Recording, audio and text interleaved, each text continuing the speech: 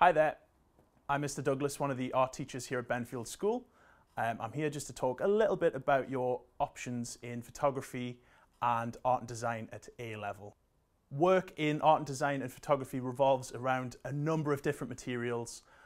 You'll be looking at things like how to use a camera, how to do photo editing, Photoshop, creative iMedia, working out how you can figure out compositions. You'll be doing things like shoot plans, planning for photos, going out and actually photographing outside of the school as well. In art, you'll explore a number of different materials and different artists. At A level, we try and encourage individuality. So generally what happens is you'll be given a title and you'll be asked to explore a number of different artists, techniques, processes from there. So you'll be working in materials like clay, you'll be doing acrylic paints, watercolors, pencils, charcoals, chalks, and so on. Hopefully by the end of that exploration phase, you'll be able to figure out what's working for you, what you're not quite so good at.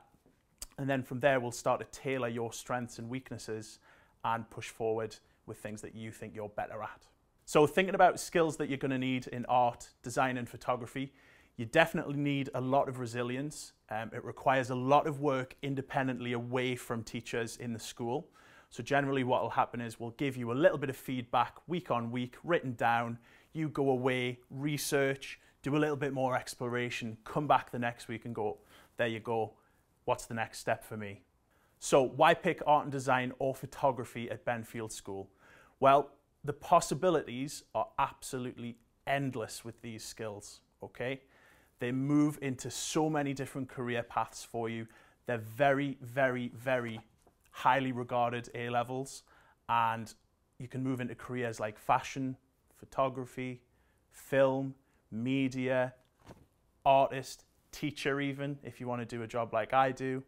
So don't feel that you're squashed into a box. The idea with art and design and photography is to allow you to explore and flourish, and you gain an A level by being creative, which is always a good thing. If you have any questions at all about the subject, please feel free to contact me. I'll try my best to answer as many questions as I can.